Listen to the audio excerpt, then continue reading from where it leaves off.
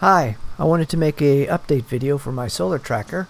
It's been almost 6 years since I've built it and put it up on the roof, and it's been working with no problems. I wanted to show some before and after shots of this.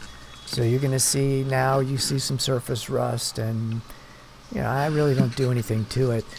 Twice a year I change the pitch, and then the east-west motion works automatically, but the other direction I have to change. So I get up there twice a year, sort of clean it up, don't do a whole lot to it, and so this is the way it looks now, 2019.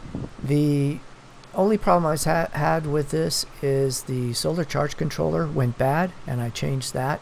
But as far as the tracker goes, the actuator and all the mechanisms have been working flawlessly. Again, there's a before there that you could see, and this is the after. I was trying to do a time lapse. I didn't do the greatest job of this. Like I said, I wanted to take some video before I took it down, and so I sort of rushed and did it.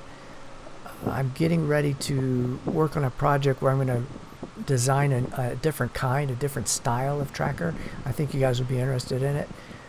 Hopefully I'll get started on that soon. But I wanted to take this one down and start using some of the parts to start on the next one.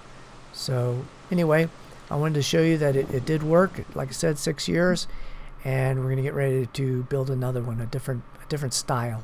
So thanks for watching.